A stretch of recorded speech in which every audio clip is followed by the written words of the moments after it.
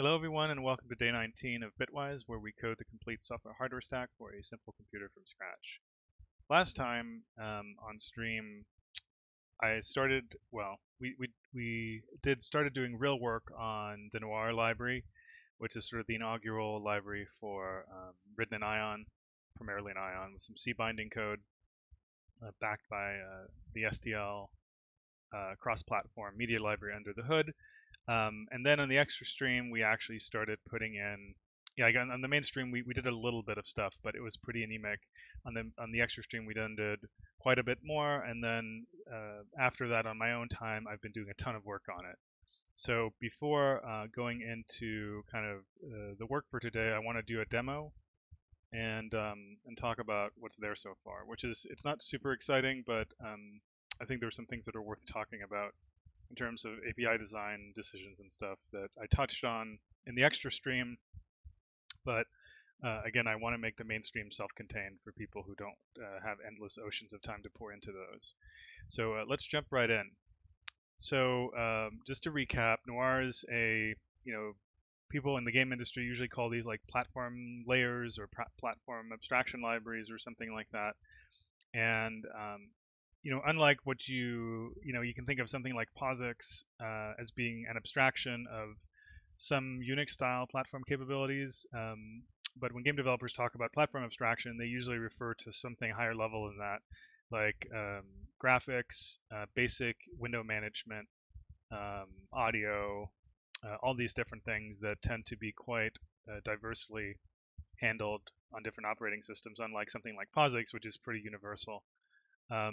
And so in terms of actually doing the really nitty gritty work of implementing these abstractions on different platforms, we're using SDL, which is a really solid, well-tested library that has a lot of commercial use, and so it has a lot of real-world testing. And so in order to just have sort of turnkey cross-platform support, we're using that. But we're partly so we don't have to directly expose all of the SDL to Ion, which would require a bunch of work, but also because we may want to do some things differently and simpler or just different. We have our own layer on top. And it's like I said in the previous stream, it's based on a previous set of experiments I've done over the last couple of years for this sort of thing. So let me just jump in and do the demo with that context out of the way.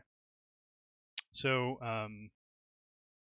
I should mention, by the way, roughly half of it is in Ion and half of it is in C. The stuff that's in C, I just want to mention this since people were bringing it up, like why am I writing this stuff in C? I'm trying to only write the stuff that interfaces with SDL specifically in C. Sometimes that means that stuff that in theory could be in Ion is in C just because it's more convenient to put it next to the SDL code. But for the most part, all the code in C is very, very SDL specific. And so all the generic stuff is in Ion, and right now the test code is also in Ion. So that's the bulk of it. But yeah, let's just run the application. So right now, it brings up a window by default. Actually, let me not move the mouse so that doesn't scroll off the screen. And I just have some test info printed. So you can see we get the name of the platform, which is Windows for me, and we get display properties for my primary monitor. So 1920, 1080, 60 hertz refresh rate, 120 DPI, and then we get some initial information about, like the initial window position and size and mouse position, both locally relative to the window origin and more globally relative to the global coordinate system. So one thing we did last time is, first off, you can't see what I'm doing with my hands, but if I use the arrow keys, I have it set up in my demo so that they directly move the window by 100, plus minus 100 in whatever direction. If I hold Shift while using those keys, I move the mouse cursor in the same increments. And you can see if you see the messages I'm printing, as long as I'm inside the window surface, I get these mouse move deltas, both the normal mouse move and the global mouse move. But if I move off the surface of the window, you can see I get a clamp movement. So rather than being minus 100 for the mouse move, it's minus 74 because it's clamping to the window coordinate system. But we still get the global mouse moves out of. out of the window. So that's one thing. If I hold Control, I can expand or contract the window in different directions. You'll see that it's not redrawing the contents of the window, which is why we have this sort of stale contents, but that's just because we're not doing anything with the window surface yet. But we're also resizing those in these 100 unit increments. So that's the sort of thing you can do. And you can see here, it's not just putting the delta, it's printing the final size of the window. So it's detecting those changes. Other stuff we can do, if I press T, I change the window title. So it says title 1 now. It said Noir before, which is the default window title. If I press T again, it will just increment a number and generate a new title. If I press A, it will copy the title to the clipboard.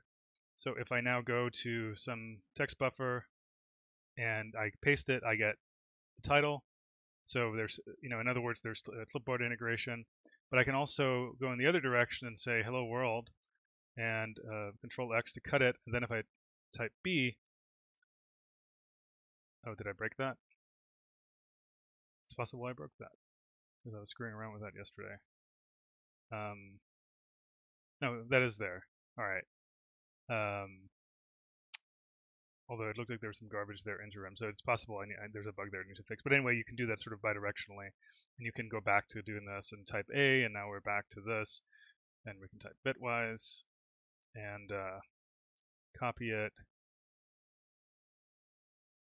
Yeah, so it seems like the copy I broke something in the copy clipboard to title thing. So anyway, other features. There's audio. Oh, no, let me show other stuff first. You can do Alt-Enter to toggle full screen, and this is just in the demo. This is not globally. You can actually see the code for that right behind in the text window. It's just negating a value. I'm not calling a function, so that's something we'll talk about when we go over the API design. But there's basically no functions except for a single update function from all the current features. It's all based on state synchronization, so I'll talk more about that in a sec. But so Alt-Enter toggles full screen, and you can see it remembers the previous position of the window before full screen, size and position. There's mouse capture, resizability, where if I hover my cursor over the borders of the window, I can't resize it. Of course, I can still resize it forcibly, like I can do this, stuff like that. But the UI handles for doing it as a user are not there. But if I press R, it's now enabled, and I can resize it. I get all these window resize messages and so on. And I can type R again, and now I'm back to being locked. I can't resize the window. Let me see what other features. There's E, which is sort of a debug feature for now.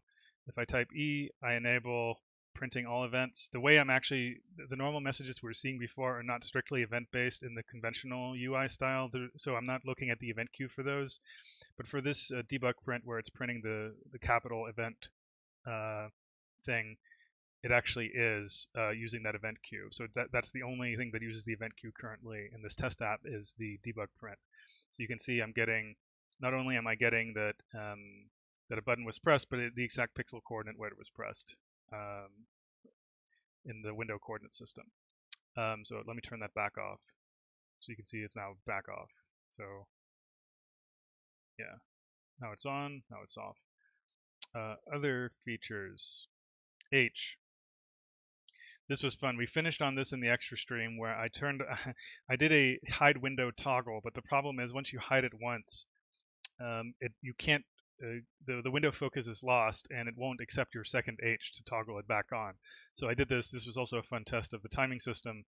I did like a reshow timer. So I press H and it hides for 1 second and then it comes back. And the way that's done, you can see right here. There's the API context struct itself maintains time, both absolute and delta time, and it has a redundant representation where you can use either the milliseconds or the seconds and floats or the time and ticks, which is sort of an internal, low-level counter, performance counter. But either way, so you can use what's convenient. In this case, I just chose to do it in milliseconds. So plus 1,000 milliseconds from the current time, and then here, if the window is currently hidden and we're past our deadline for showing the window, then we just make it unhidden, right? We set hidden to false. So you can see how simple it is to do something like this. That's what the code looks like. You don't have to do some kind of complicated dance. Let's see if there's other stuff before I move on to audio. Right. This is kind of a cool. We did this on the extra stream as well, but I'll just repeat it here. This is a cool demo of how by having this kind of state-based API rather than a function-based API, you have a lot of uniform representation that lets you have very kind of elegant code. So in this case, you have these three pieces of state: the window position, the window size, and the mouse global position. These are all things that we, so by the way, the code right here is how the, whatchamacallit, the code right here is how this stuff is implemented, like arrow keys with and without shift and control. The code you're seeing right here is how that's implemented. So you have these three different kinds of state, right? They're fundamentally different from the OS's point of view. The window position, the window size, and the global map position are not exposed through the same API, right? Those are completely heterogeneous kinds of things as far as the OS is concerned. But in our model of the API, these are all int2s. So they're two-dimensional vectors containing an x and a y coordinate that are ints. And our API is responsible for synchronizing our model to the OS model using whatever functions it needs to do that. But one really cool consequence is that in this case, dest is a pointer to an int2. So it's a pointer to a 2-vector of ints. And because even though the underlying APIs are extremely heterogeneous and diverse, our model is homogeneous. And so we can have a single pointer that points to either of these things. And then this code for moving the position works the same for all three. So, this is a small scale example of how this kind of state-based model introduces a lot of uniformity and kind of reduces code. Now, this is not a standard example, but it's just, I thought it was kind of a cute trick. And by the way, this wasn't written as a demo of this trick. This was just something I noticed that could be factored out. This would not have been possible to factor out with a more traditional function model. You could, in theory, have had like two function pointers for the get and the set part, but then you would need to ensure that the OS's get and set functions for those are totally compatible in terms of the function pointer type and stuff, which is unlikely, and in any way it's less convenient. Like you can see, you can even do this minus equals, right? Like, which is implicitly doing a read modify write. So it's reading the existing position and adding to it and so on. If you want to do the equivalent of this, you would have to get the old position, subtract 100, and set the new position and stuff like that. So this is pretty neat, I think.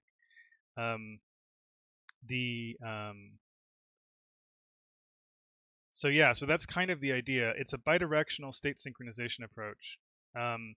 Some of these pieces of state are unidirectional in the sense that they're purely either going from the app to the API or from the API to the app. But many of them are bidirectional. So, for example, when we're moving the mouse cursor, on the one hand, we're reading the mouse cursor's position, but we're also setting it. We can set it, right? And same for the size. So a lot of these things are bidirectionally synchronized. Others are not. Others are unidirectional. But that's kind of the idea of the API. And even things that are unidirectional, like the API is just pushing them to the user, in my mind, rather than having 100 functions, I would much rather have 100 variables any day of the week. And it really starts to, when you have the bidirectional synchronization, that's really when the leverage becomes evident. But even for the case where it's just one way, I really prefer this API design style. So this is basically what the struct looks like. There's a top-level struct called app. So let me give some examples of stuff here. Init obviously starts out as false, and so that's, everything here is 0 initialized by default, so it works with the 0, except for this thing, which is a bit of an annoying case, because 0 for the window position is a valid thing, and if the user wants that, you don't want to override it with some other default. So I use a very large value as the default, but everything else is 0 initialized by default. Then when you call the init function, it will actually kind of fill stuff in you haven't filled in yourself.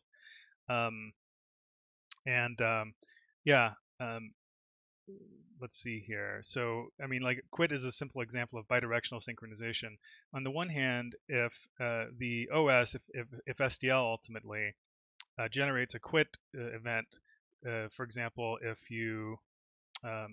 if I use Alt F4, or I just click the close button here, all of that translates into a quit message, and that is communicated to the app through this flag by setting quit to true. And so it doesn't just like bail out, but it will set it to true. But also the app itself can also set this to true. And if it sets it to true, it doesn't really mean that, I guess it's not really bidirectional synchronization, but what it does mean is that the next time you call update, this thing will bail out, because this thing basically will bail out in two conditions. Well, the main one actually, I think right now it's only one way this can return false, and that's if quit is true.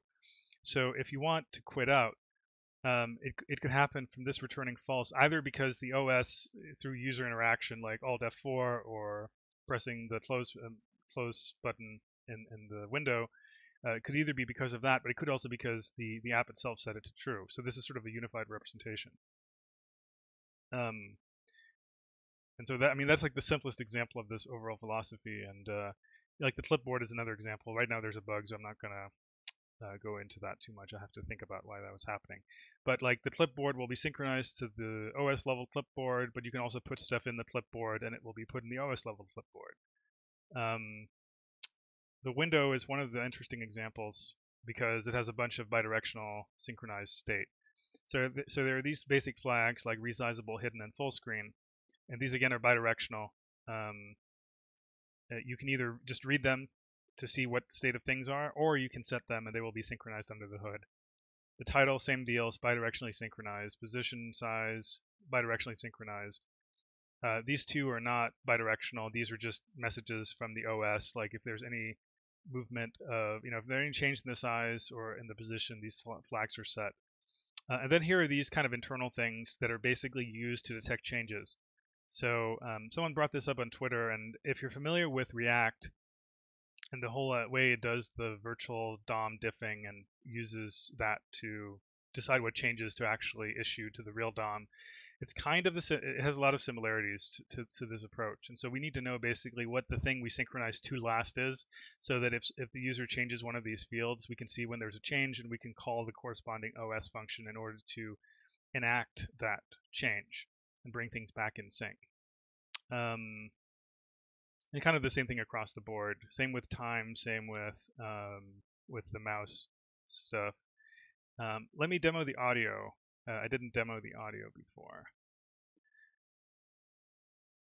So I press P to toggle audio, so it starts paused, so you don't get a migraine. But you can press P to toggle audio. Right now, I just have a simple 2-operator FM synth hooked up. So you can, if you want to play with it yourself, it's IJKL, like so that triangle of arrow-like keys is hooked up.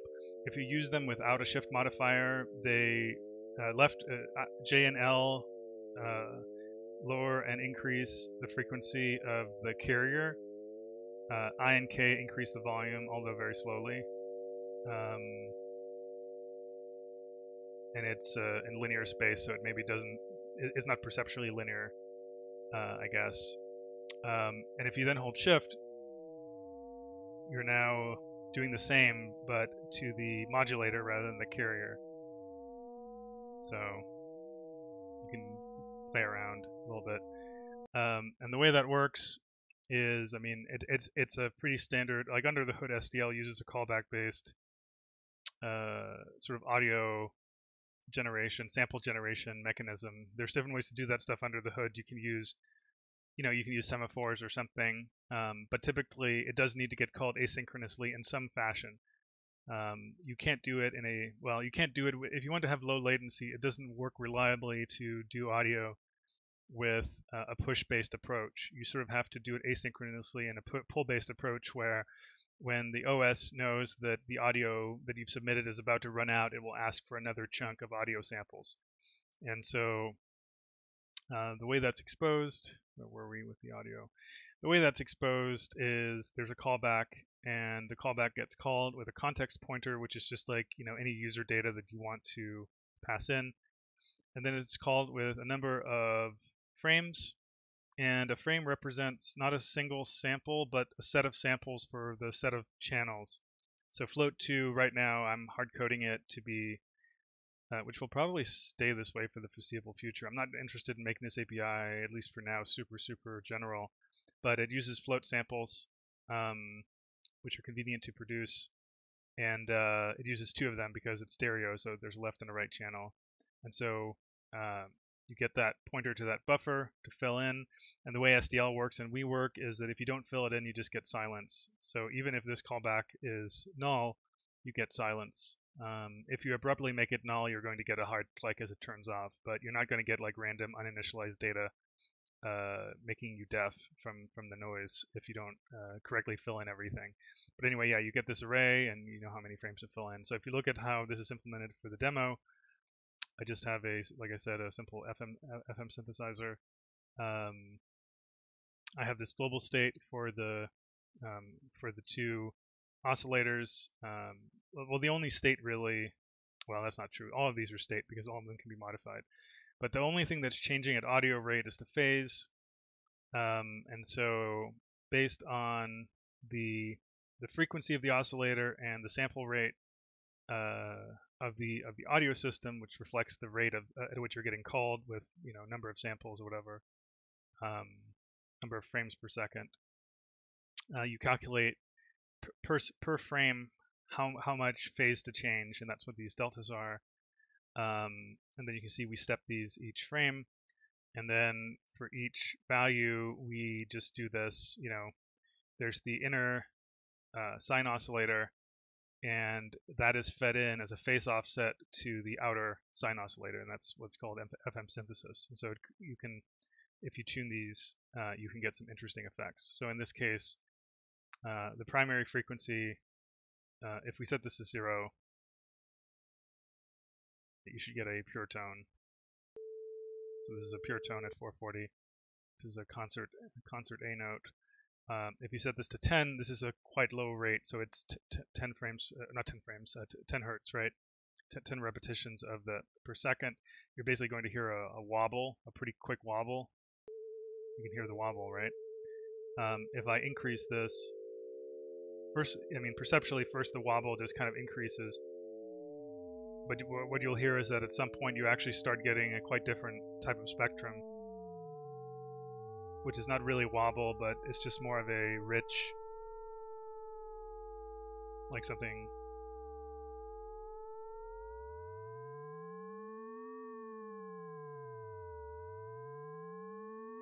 Let's see here, so we can find something.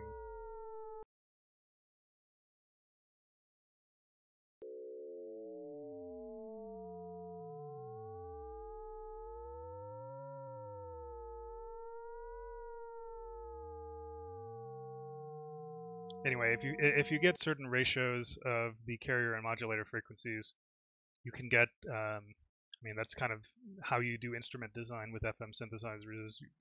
There's a certain, well, some of it is purely mathematical, but you can basically have certain relationships where you get a very kind of, like if you have your fairly high frequency carrier and you have a low frequency modulator, then basically what happens is, at least in the case of a single sinusoid, basically what happens is the spectrum kind of gets thickened by a band that's roughly plus minus the modulator frequency.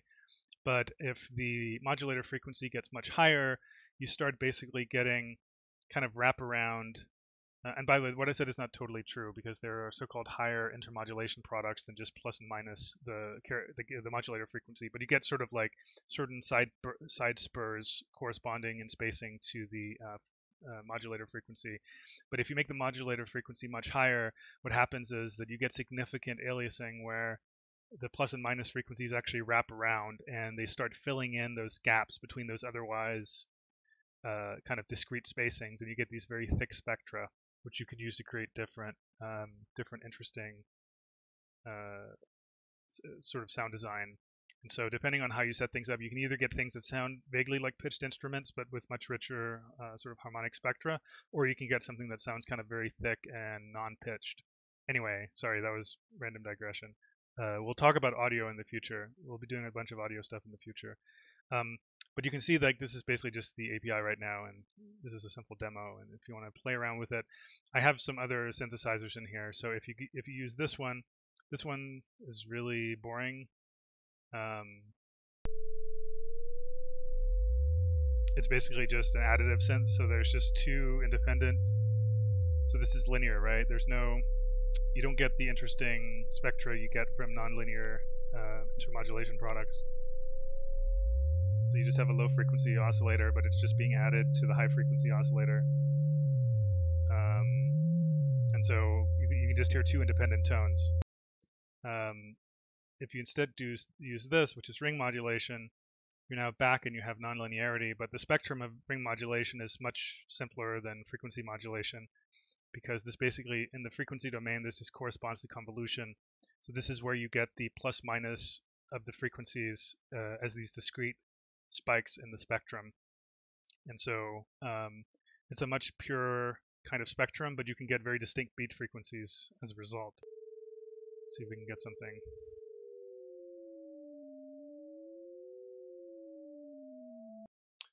In order to get beat frequencies, we need to get something much closer to each other. So let's start with a higher frequency.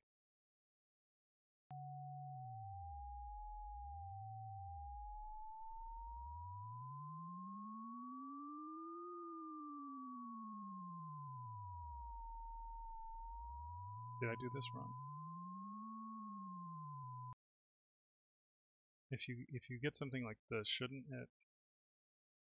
Maybe it's just because they're not similar. Let's make both of these this, and then let's make this gain higher. Sorry, this demo is turning into something else, but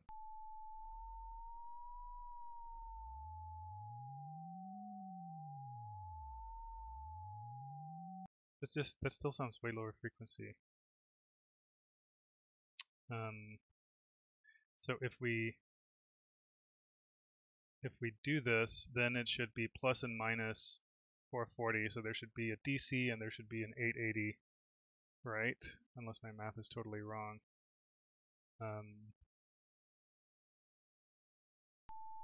Right. So this is a pure tone at 880. But if I detune them slightly, I should get like a 10 hertz. Yeah, so you can, I don't know if you can hear it, but there's a slight sort of wobble there.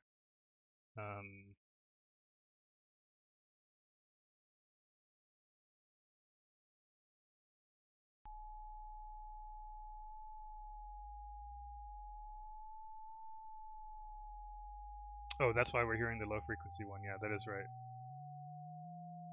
So the interesting thing you'll note is that even though we start with two frequencies which are very close to each other, actually let's start with things that are perfectly at the same frequency. When you start detuning them, you get actual low frequency aliases.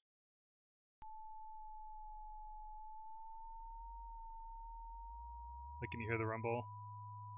And the rumble is much lower frequency, or much lower amplitude, but you can hear the rumble, which is like, I don't know, 10, 20 hertz or something. Anyway, sorry, this is major diversion stuff. Anyway, if you want to play around with this stuff in the repository, go right ahead. It's kind of addictive. This is obviously extremely stupid and simple, but even the simple stuff is fun if you've never played with it before.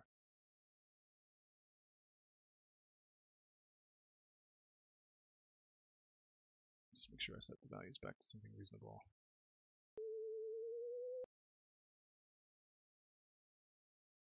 Actually, I used to have this. Let me just have manifest types so that if I write things in integer notation, there's no confusion about the type.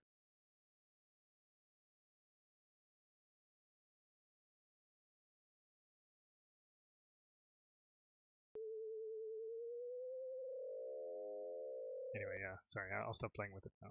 I could be here for hours. Anyway, so I think that's pretty much roughly what I wanted to show in the demo. There were some questions, and so let me answer something about this kind of more state-based style versus more event-based style. For a lot of applications, the event-driven style is great, right? Like the event-driven style, what I mean is every frame. And here I'm just printing the events, but you can imagine doing things in response to them, right? This event-driven style is fine for a lot of things, absolutely. In particular, if this is wrapping an application that wants to do things in an event-driven way downstream, so you're feeding a downstream event consumer, the API should offer you this view of the data, because otherwise you have to synthesize these events yourself from what we're providing. So this data is always going to be there. So one reason you might want to use this is just because, hey, you like it, or you have an existing thing you want to feed events to, and here it's just available as an event form. The other reason is sometimes you're really concerned with a very specific time-ordered view of the data. In a real-time application, if you're running at 60 hertz, typically that's enough for most things, but there are cases where you care about the specific. Like an example is when you click the mouse in a paint application or something, you might not want to quantize the, where you start the paint operation. You might not want to quantize that to where the mouse was at the end of the frame. You might want to know exactly where it was when it clicked. I mean, exactly is an exaggeration, because there's always going to be somewhere in the signal chain where probably there's some loss of data. But you get my point. Like sometimes you want to have a more precise view of that stuff, and you can get that with events as well, because the event for a mouse button down event is annotated not just with, here's the button that was pressed, but also here's where the cursor was when it was pressed. So you have the data when you need it or want it. But a lot of the time when you're writing this sort of immediate mode code, you want to be able to do this. Like you want to be able to say in a given context, is the mouse button down? Was the mouse button pressed? And once we do an immediate mode graphic user interface, you'll see how this stuff is really useful. But even outside of that specific context, I find this style often more useful. But really, it's not ideological. You have the event-based view if you want it. It's just not forced down your throat either. All right. Before moving on to today's major code topic, let's just see if people have questions about the stuff I just demoed.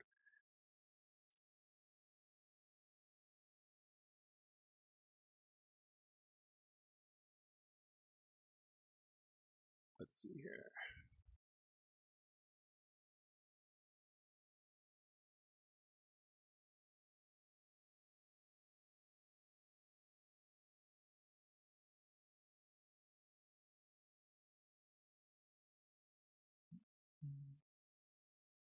Yeah, so Sean is saying it is kind of possible to do push buffer sound. All right.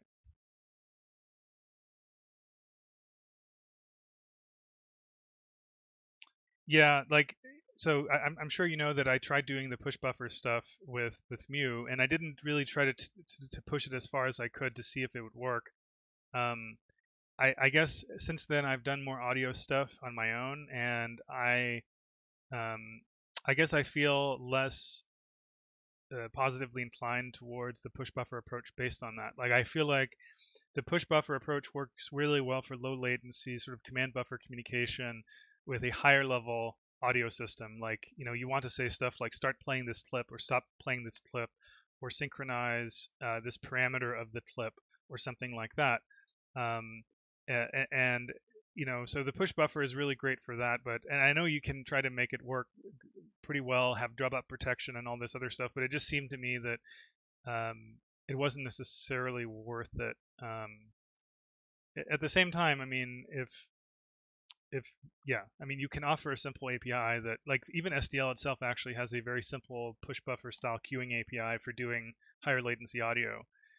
So there are cases where you can just offer that as a convenience, sort of a turnkey convenience, if you just want to play an audio clip and you don't care about latency at all.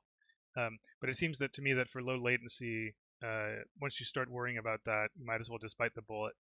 Um, and I think later I'll show how to write an simple audio engine with that sort of design, which is multi-threaded with a command buffer and an event buffer going in the other direction, and then things are still callback based and asynchronous in the audio thread. Anyway, future topic. But yeah, it was interested to see what you were doing in your platform library for that. But I kind of feel like I kind of changed my mind on how necessary it was for what I was doing based on experience since I did that first Mu stream. Let's see here. Someone's asking, why is sync title a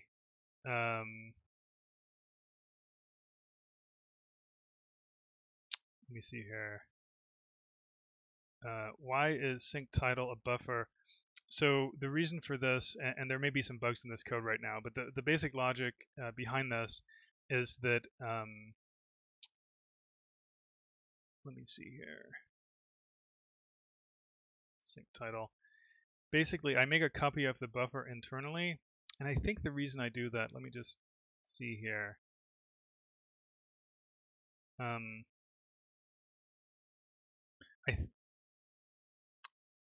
Oh yeah, I know why. It's because when you get the window title from the OS, you don't have a permanent pointer to it, I believe. It can change, like, there's some problem. If you're just getting it from the user, then it would be one thing, but I think in the other direction you need to have a buffer. Now that buffer could be mallocked, and sync title could just be a pointer to that malloc buffer, but I thought I would just might as well make it be a static buffer. There's actually no allocations in Noir currently. I don't think there's any allocations except the ones that SDL does under the hood. So all of this stuff is statically allocated and should be bounce checked, so it's not like buffer overflow prone, hopefully. Someone's asking if I'm doing anything significantly different in Ion in this demo. For the audio demo, or could you do the same thing in C? I mean, you can do anything in C. So I don't, like, we're not using any crazy Ion features because Ion doesn't really have any crazy features. Like, it's mostly C-like.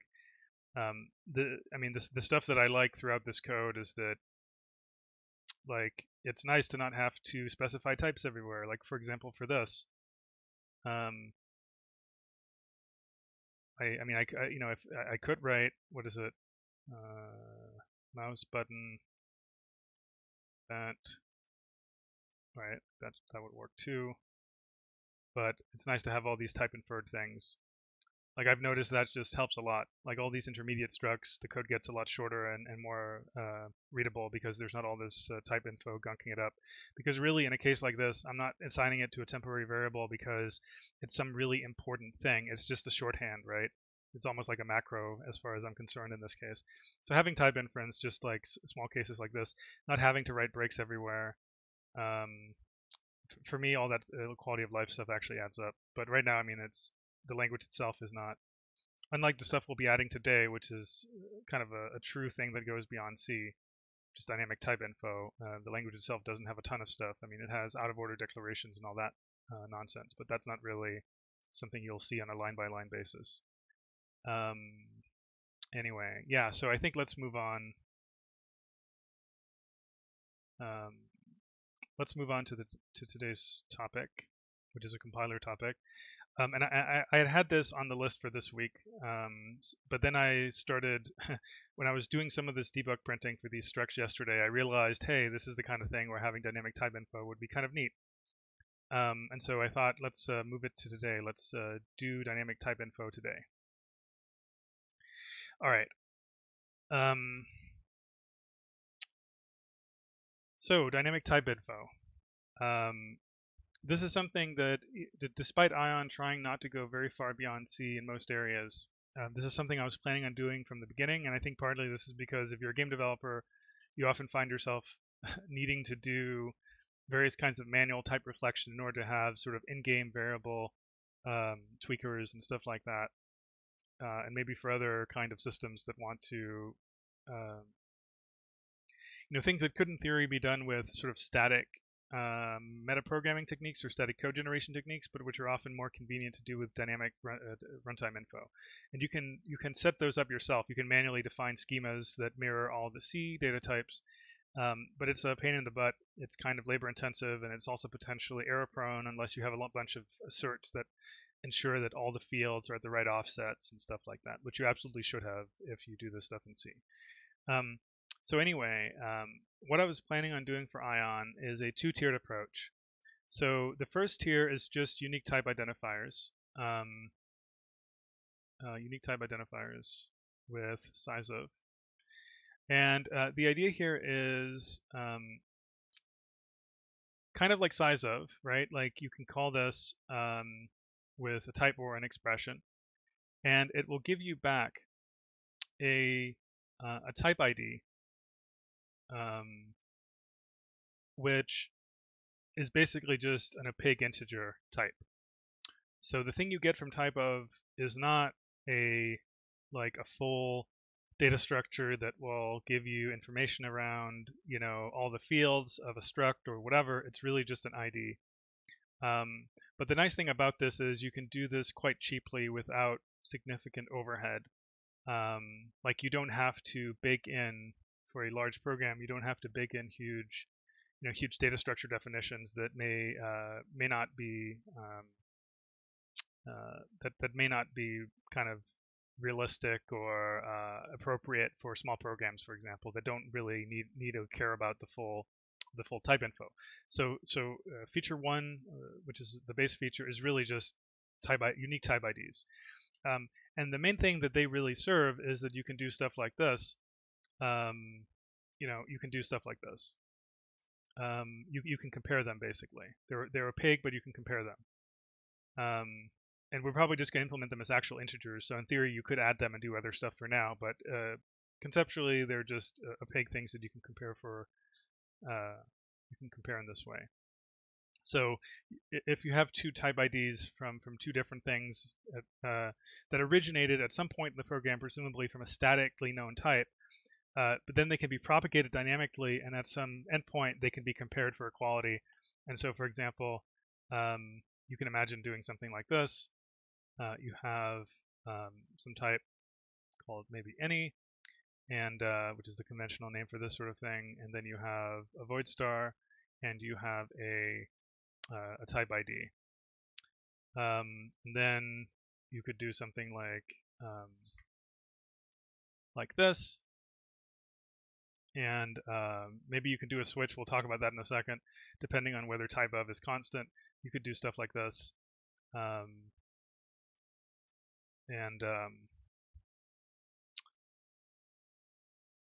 Let's see, and that would be int const, and then any putter.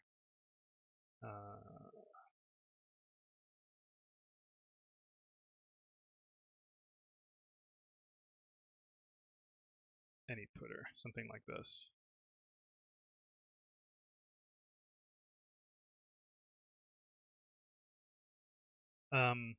And so really what's being used here, and I'll talk about there's some potential issues with making these constant expressions. So maybe you'll have to do this with else if rather than switch. But either way, for now, let's just assume they're constants. The idea here is that at compile time, or when we generate the code, we know whatever ID int is supposed to be and float is supposed to be, and so on. And so these are essentially just constant labels from that point of view, or at least known labels. And then the type here was, again, like you can imagine, it originated at some point in time. It was probably statically known, right? So probably it was something like this, where you do like int42, and then you can do type of I, something like that. And so at this point, I is known to be an int, and so this here is a statically known thing, but it gets packed in a dynamic piece of data that is then shipped over. Here it's just sort of one level of indirection, right? It calls one function, but this could also be stored in a struct and passed around and eventually consumed by a function like this. And again, all we really care about here is identity at this level, because we care about whether two things are the same or not. We also kind of care about them being dispatchable with a switch statement in this specific case. But if you're doing this instead with, if else, then it wouldn't change substantially. It would be something like this instead, right? Or equal to, rather, not equal to. But that's the basic idea behind type of. So this by itself is actually pretty powerful. You can do a lot just with this, in terms of, for example, doing type safe printing like this, all kinds of stuff. All right, so that's the basic feature, and it's necessary for feature 2. And we'll start on these in order, but let me talk about the other one as well, because that's really sort of the fully fledged runtime type reflection, runtime type info. And the idea here is simply that given a type ID from one of these ultimately from one of these type of operations, you can you can call getTypeInfo on any type. And this returns a pointer to typeinfo. And so this can be null if you call this function and you've compiled either the whole program or the specific type in question. If you've not emitted dynamic type info for that, this function can return null. So this is how we provide some level of abstraction of whether the thing you're dealing with was compiled with or without full type info. And so you need to be robust in the face of that unless you very tightly control every type that can feed into this code path for your specific code.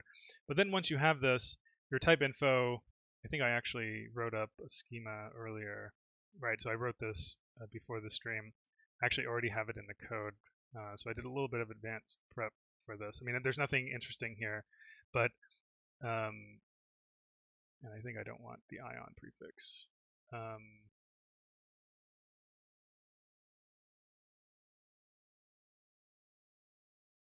Well, okay, let's just leave it for now. But anyway, the type info would be something like this thing here, which is more or less what we already have in our compiler. Like if you look at the type, there's a lot of things called type currently. If you look at this struct here, it has some additional stuff that's not really pertinent because it's sort of only useful for the compiler, or at least not super relevant to anyone else. And so at least for now, I'm not trying to share this stuff. There's no easy way to share it anyway because one is in ion and the other is in C right now. But it's basically the subset of this data that's pertinent to application programmers. So there's first off the kind, and again, we're not going to have things like this which are just for internal use, but there's versions of all of these here basically. And then data like the size alignment, the base type if it's a pointer or an array or something like that. And then, if it's an array type, then there's the number of elements. If it's an aggregate, there's the fields. Each field has a name, a type, and an offset, and so on. Functions have blah, blah, blah, right? Like they have all this stuff. So that's basically what the type info is. It's this kind of tagged union, which you get a pointer to one of these, and then you can kind of navigate the hierarchy. And I should mention that the way this works is that the base type pointer would actually not be a pointer, I think. I think it would be a type ID. So all the internal, if you will, all the internal references are not actually type info pointers, but they would be type IDs. I think I didn't do it correctly in this design here, just before I thought about it more. But basically all of this stuff would be like type ID. And so if you want to navigate a struct, you start with a type ID, you get a type, and at every level you have to call get type info and type IDs in order to sort of go down the pointer chain, because at any given level, the data you're dealing with may not have type info. Like you have to deal with that possibility. Otherwise, you force a monstrous amount of type information in just for the sake of having some type information. And so that's the basic idea behind this design. All right. So let's not get too into that for now, but I just wanted to sort of put that into context. That's kind of step 2, and I know how to do this too. This shouldn't be too bad. But step 1 is really the foundation, and it's by far the most useful of the two because it's kind of more universally deployable, whereas this is kind of bloated but very convenient when you need it. So let's do feature 1 first. So let's start with adding parsing for type info, or lexing even. So let's just search for size of, since that's already present.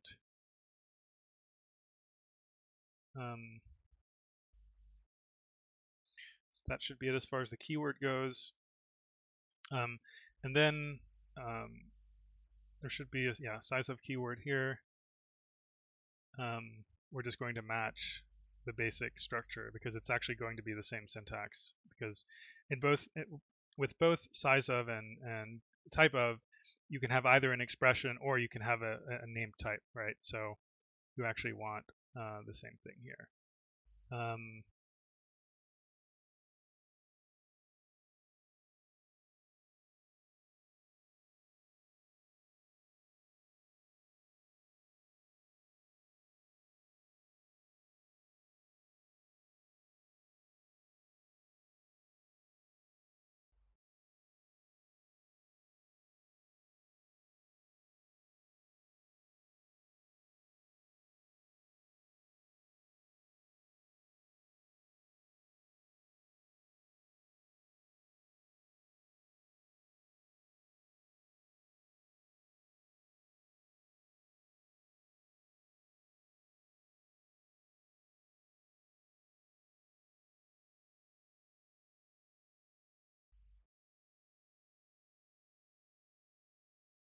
I'm also just going to move away from Ion for a sec so we can go back to test one, which is where I do all my sort of compiler development testbed stuff.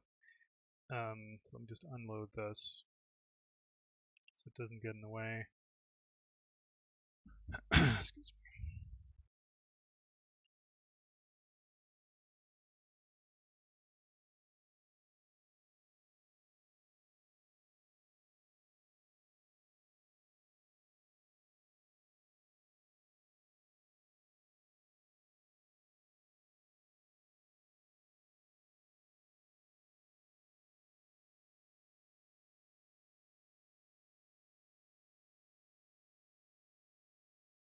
Okay, so we should be able to trigger an assert when we're not handling the new AST node, but let's trigger the assert.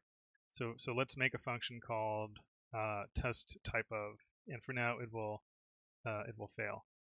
And so you can do type of you can do type of I, so it's an expression, and you know it could even be just to make it even, you could be like I plus 1, right? So it's not just an identifier, but it's an expression. You can also do this, and you can also use, you know, something like this if you want to have a full type spec.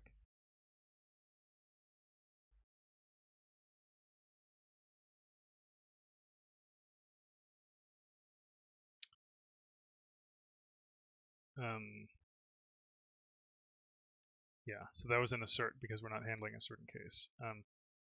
Let me show you, actually, so that's a good reason to get rid of this. So an annoying thing in Visual Studio I have to figure out how to deal with. But let me just run this. Okay, so we have an assert, and it's because we're not handling that case in the expression resolver. So let's just go right in.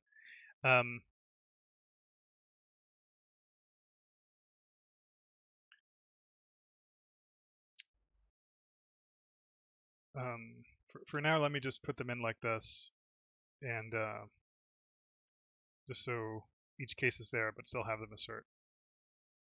And that should still assert, but now it should hit these cases instead of hitting the generic default. Right. So what I'm going to do, so first off, note that implicit in what I was saying before is the idea that each of these type IDs is a unique identifier.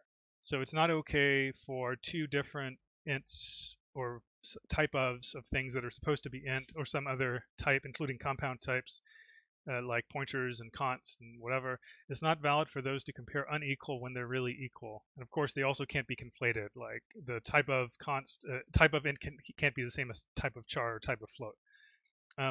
But you'll note that we already have this, and I realized this when I was thinking about the implementation. We already have this in our type interning. Like we already have unique representations of types, right? We have all this cached type nonsense, which is just like string interning, but for types. And so I realized that we can actually do type IDs very, very easily, at least as long as we're doing whole program compilation and as long as we're not doing DLLs that have to sync their type info. And for now, I'll just assume that's the case. And so basically, what I'll do is I'll have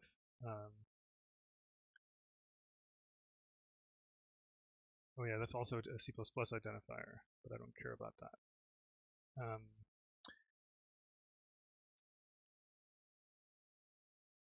Okay, so we'll jam it in here, and we won't use 0 because the 0 is reserved for meaning nothing or something like that. And so we're going to have this, and it's going to start. Well, maybe it shouldn't start at this actually.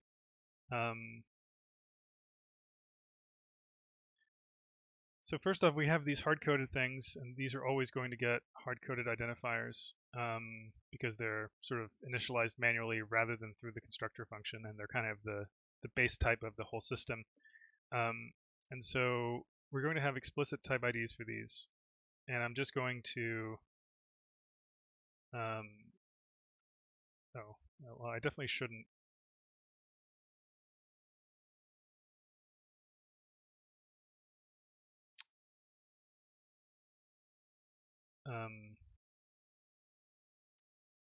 just going to number them sequentially.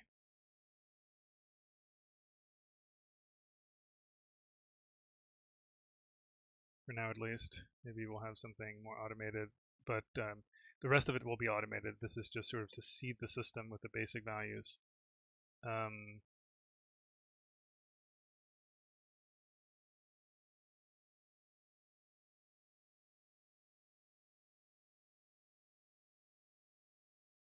Well, I guess we can leave this.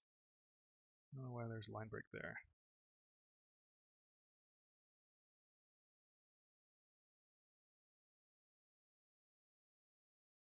You know what? I could just use the type kind directly. No,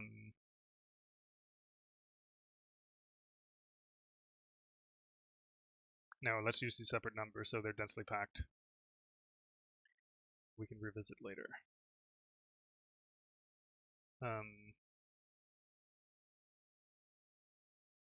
Actually, let me name these fields, since there's already kind of two different integers and it's not entirely obvious what they are.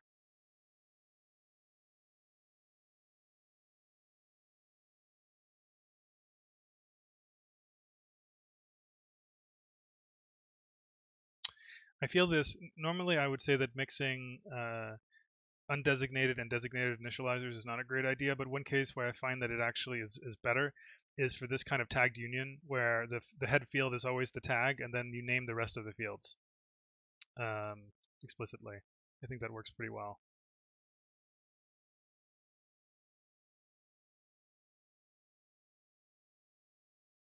Well, actually, let me, rather than, let me at least copy and paste. It's a little bit too much manual typing.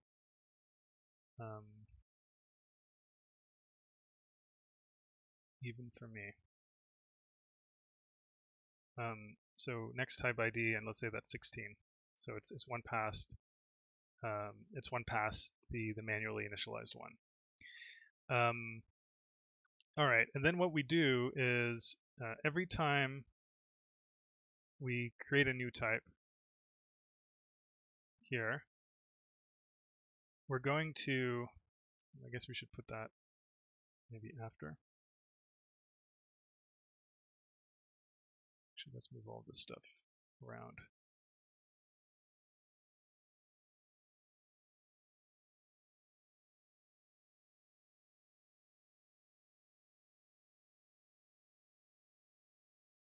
We put that there so that those two things are next to each other.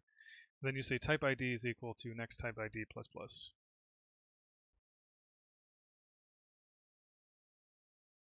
So the one thing about this is this guarantees that any type that is sort of part of the universe of the compiler, which is something that was either kind of hard, like that was either hard defined by the compiler like manually, or something that it saw directly or indirectly in the user program, all of those things are going to go through this code, and they're going to get allocated a sequential ID accordingly. And so this is just a neat way of getting interning, sort of piggybacking on the interning for the type IDs. And it also works with the resolver, right? Because when this, well, not even, right? Yeah, it works for that. Because as soon as a type is allocated, we have a type ID, even if it isn't filled in, which is what you want. And now, let's see here. Go back to the go back to type of stuff.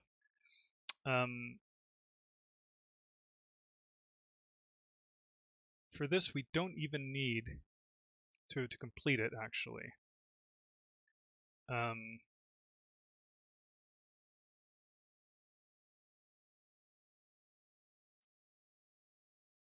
make it uint. We don't even need to complete it.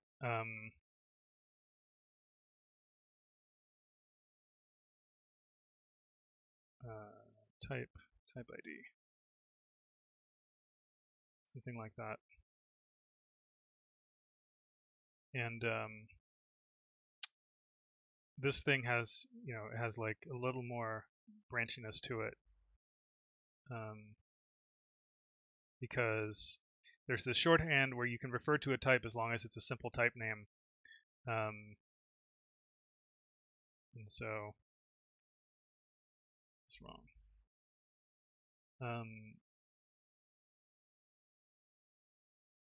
We don't have to complete it.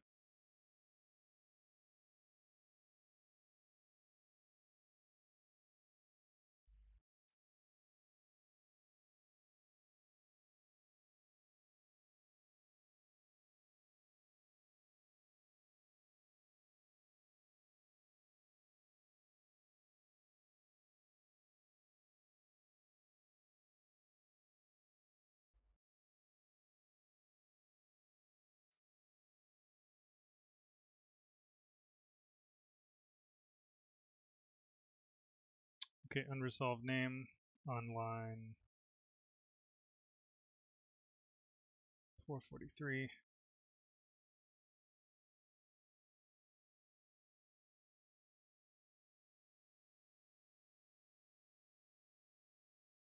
That's interesting.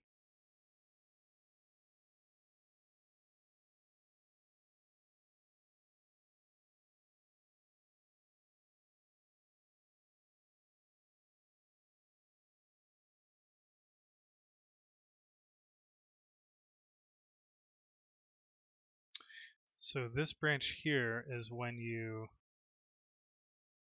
I think I did a typo in the AST constructor. No? Oh yeah, I did. Because that should never hit for that line. Okay, so now there's another case we didn't cover, presumably. Oh, maybe not. Okay, so that's the generator because we're not generating it correctly. And that's fine.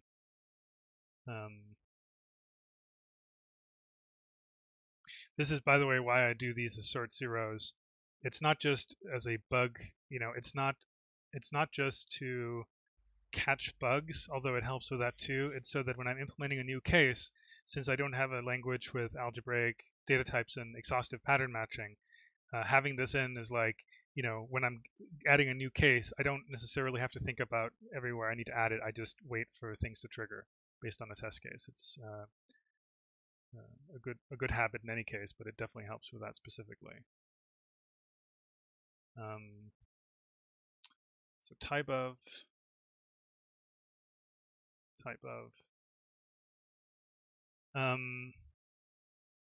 So here we definitely can't do something like this because we need to get the resolve type. By the way, this get resolve type thing is new because I used to jam resolve types into the AST, but that made me feel nauseous. So I moved it to a hash table because once we want to add more communication between the resolver and the backend, to keep cramming crap into the AST is really disgusting, even if it's more efficient in some cases. So I moved it into an externalized hash table, and this hash table can accommodate more than just types eventually. And it slowed things down by 5% total, but in anticipation of stuff and just for cleanliness, I don't feel bad about that. So yeah, so we get the resolve type of that expression, and then really we just need to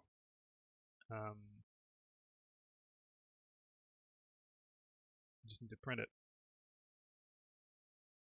And for now, I'm just going to use hard-coded numbers. Later, we may want to have an enum on the C side, right, to kind of mirror the struct and have them have nice names and stuff or whatever. So you can maybe see them in the debugger with some reasonable thing. You could actually see it there. But for now, let's just emit the thing directly. And so I'm going to assert that the type ID is non-zero. So this is, it's a default initialized to 0. And so if it doesn't get set, we know something is wrong. And just emit it. I think that's it.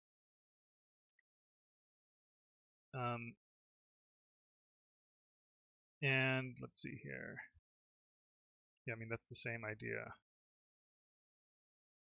but even simpler.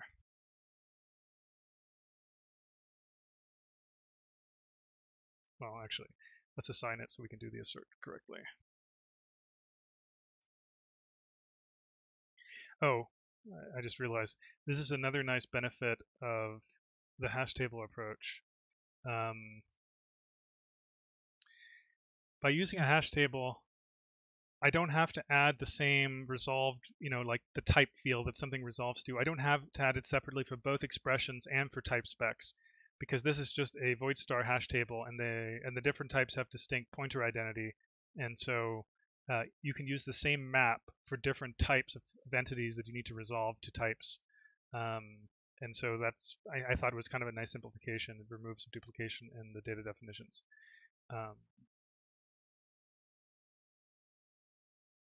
Okay, I forgot to close the brace.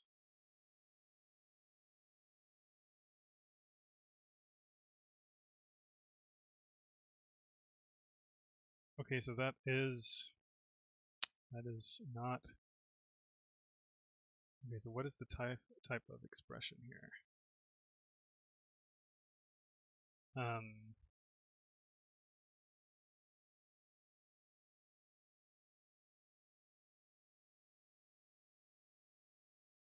So this is a name. Oh, right.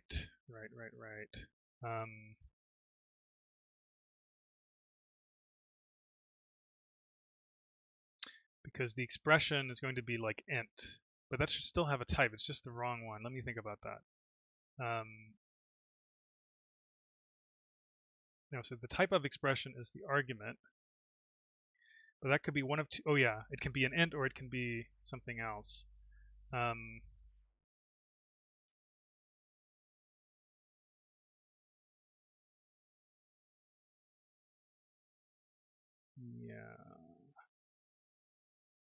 Let me think about the best way to communicate. So basically the problem is that I'm calling type of expression on this thing here, but sometimes it actually doesn't denote an expression. It denotes just a name that has that's associated with a type. So I think what I want to do is actually associate that with the sim type. And again, yep, I can just jam that in there. And so let's look at the generated C code.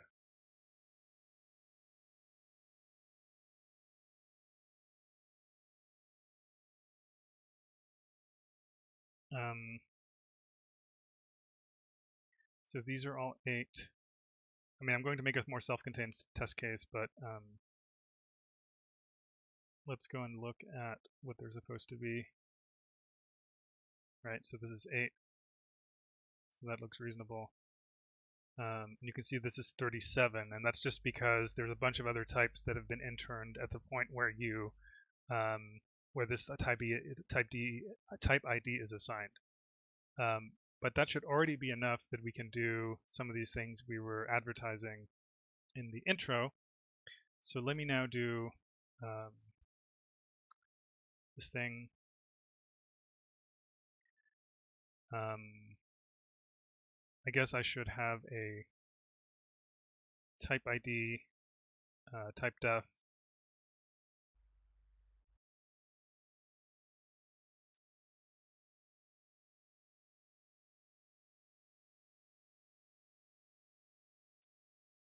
Maybe it will be lowercase to sort of indicate that it's a systems level kind of thing. And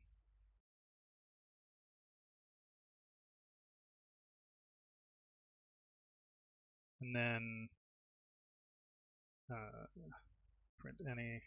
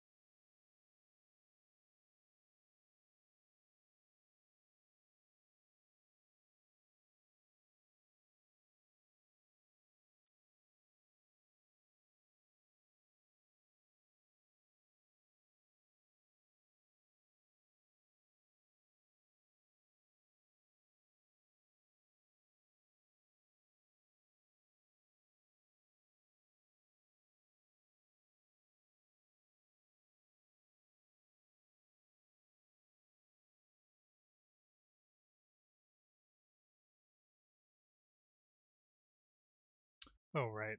I didn't set my auto build step up again.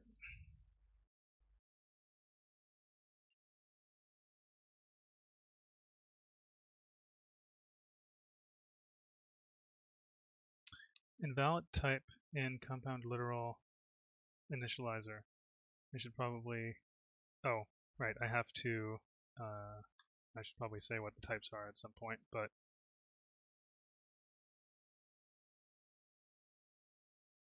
okay, so it says this is not a known identifier. Oh, was that from the C code? Let's use a different name actually, so there's no potential if the MSVC gets confused about that. Yeah, actually, screw it.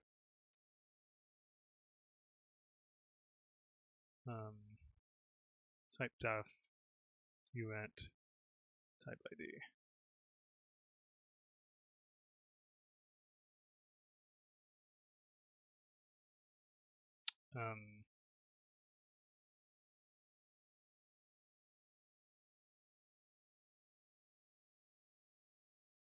Okay.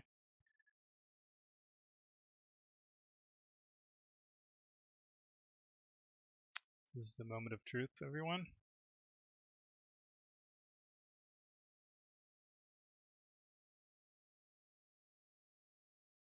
Okay, let's actually set the startup project.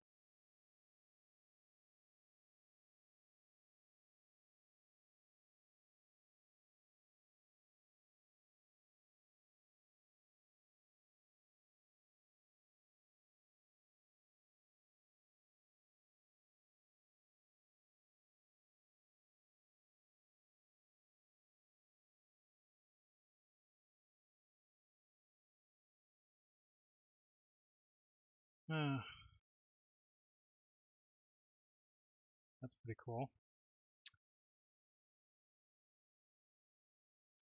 I was going to say something self-serving like I'm so good, but I mean, this was a little too easy, honestly. But unfortunately, there are assumptions with this overall approach, like I mentioned earlier, about um,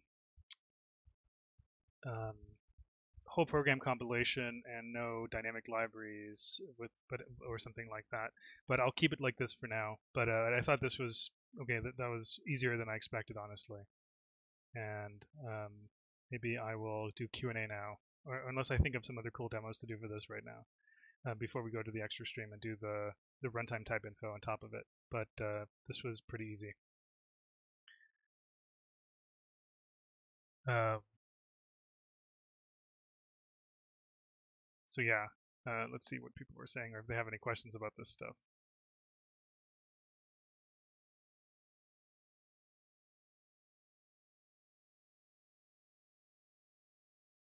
By the way, just to give you an idea of what's involved in doing the next step, basically my plan is to have a array, although it could be any kind of data structure like a hash table if you wanted it to be sparser, but to have an array of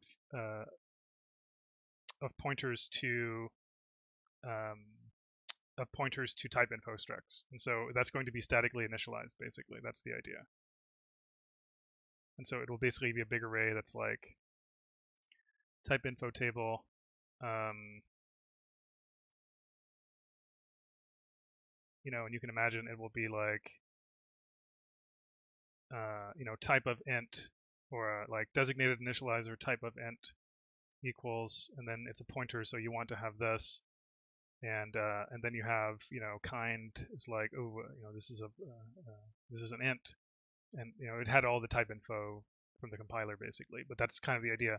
And so if we have this table, you can now write a function that basically does a bounds check, and then also if it's within bounds, it indexes into it and just returns the pointer, which is default null if it's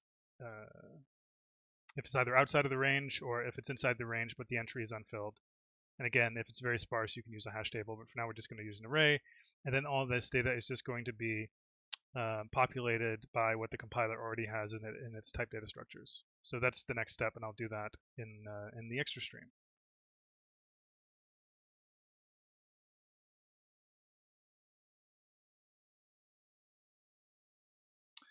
Someone's asking, would type info exist for any ion visible type, or would there be situations where even ion declared types would not have type info? Um, the case where you wouldn't have type info would be maybe for incomplete types. I mean, you could have it. You could say this is an you could have type info that basically says this is an incomplete type. But I think for incomplete types, it would probably make more sense to just not have type info. So anytime you have, for example, a foreign type that you're just dealing with a pointer, if you have a pointer to some foreign type that you're dealing with incompletely, it's just an opaque thing that you're not really dereferencing or using the size of in any way. Um, maybe for some of those foreign types that are from C, you would have no type info. So they would still exist as a type ID, but you wouldn't be able to get type info for them because they're opaque. So that would maybe be an example. Oh, let me go back and see Sean's comment.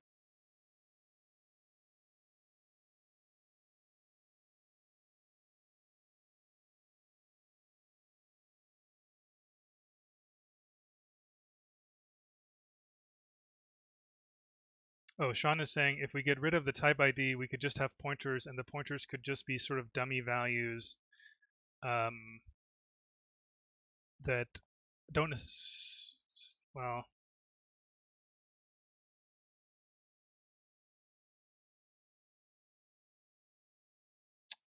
hmm. Yeah, so I think, I mean, so what Sean is talking about was actually my original plan, but it seemed like it had some issues in the case where you're not generating type info because you want to support type of even in the absence of runtime type info. And you could still do that, but you would have to make sure that the type of pointer values, I guess, it depends on whether you let them alias other pointer types. If you let the type pointers alias other pointer types, it wouldn't be hard to generate unique IDs, even in the case where you're not generating type info. But I think the problem is you would like how would you know, Sean, with your scheme? How would you know whether you have type info for a given type in the case where you don't? Do you know what I mean? Because here we're kind of relying on the fact that if there's no type info, then essentially you know the table is empty, or maybe the function get type info is entirely just a null function that just does this, right? How would you, in your scheme, how would you handle the case where you're not generating it?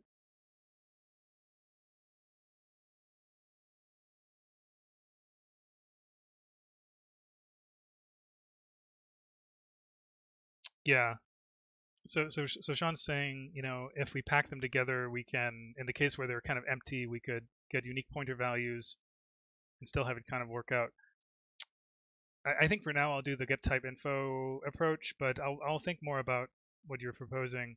It makes me feel weird that there is any runtime overhead at all if you have type info disabled, because you can easily have thousands and thousands and thousands of types, because keep in mind every pointer to something generates another copy, so you typically have at least a factor of 2 sort of amplification rate on the number of type IDs. So I don't know, maybe you're right, but my hunch was just that it would be cleaner to do it this way, but I do realize that you have to call more functions and stuff, which may be inconvenient, but I'll think about it. Um, Yeah, so like Sean is saying, yeah, this is fair, especially for something targeting embedded. That's kind of my feeling. I don't want to have any forced runtime overhead as a language thing. But if you want to, like basically, I would like to be able to use size of without worrying about, oh, like, like in C++, there's this whole question of RTTI, like, which is this big switch you flip and it bloats your executables and whatnot. I want typeof to basically be zero overhead. If you want to support DLL linking, you can't make it zero overhead. There has to be some one-time representation to allow unification of type IDs across module boundaries. But I think as long as I make typeof not a constant, I could at least punt on that and do it later, and only do it maybe if you're building a library that is intended to be used in a DLL context. But at least outside of that context, I want to have a zero overhead approach when you're just when all you need are unique IDs. But I will think more about it. But for now, I think this is okay. All right.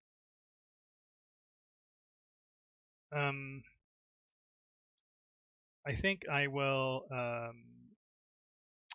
I will cut the stream over to the extra stream now, and I will get I'll get a drink, and then we'll get started with the second half of this type info saga. So yeah, thanks for coming by, and see everyone on the main stream next time. If you're here for the extra stream, stay tuned.